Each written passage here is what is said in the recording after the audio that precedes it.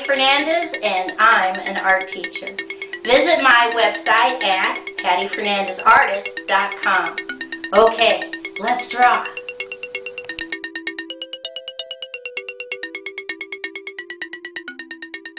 Today's project is how to draw a black cat. I take 2 fingers over here on the left and I put a dot. And from that dot, I draw a straight line going to the left, come back to the dot, straight line going to the right. Come back to the left and we're going to draw a big curved line all the way over, up, and connect. Come back to the left side. Straight diagonal line up, straight diagonal line down, connect. Come on the right side. Straight diagonal line up, straight diagonal line down, connect. Come inside the space and we're just going to draw a straight diagonal down on the left and a straight diagonal line up on the right.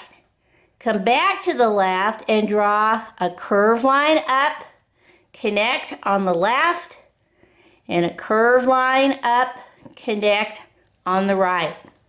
Come back to the left and just draw a straight line in the middle. Come to the right, draw another straight line in the middle. Come right here in the center, draw a straight line across, straight diagonal down, straight diagonal line up, connect. Come over here on the left-hand side and draw a straight line down, straight line over, straight line up, and stop. We're going to leave that floating for a minute. Come over on this side, on the right, draw me a straight line out, straight line down, straight line over, straight line up, and stop. Come back to the left and we're going to draw a curved line up, over, and connect. Come towards the bottom and go 1, 2, 3 straight lines on the left, 1, 2, 3 straight lines on the right. Now come over to this part on the right and we're going to go zig, zag, zig, zag, zig, zag, zig, zag, zig.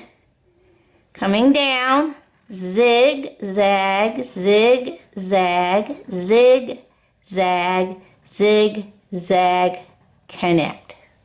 Okay, let's see how we're going to color this in. Okay, first thing we're going to do is take yellow and color in these little eyeballs.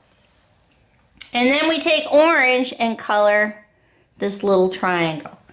Now the next step is using black. And it's a black cat, but you don't want to color it so dark that you lose all your details. So I use a loop-de-loop around and around, light colored black, so that you know it's a black cat, but you don't do it so dark you can't even tell it is a cat. Okay, let's see what this looks like all colored in. Here's my black cat all colored in. Okay, bye-bye.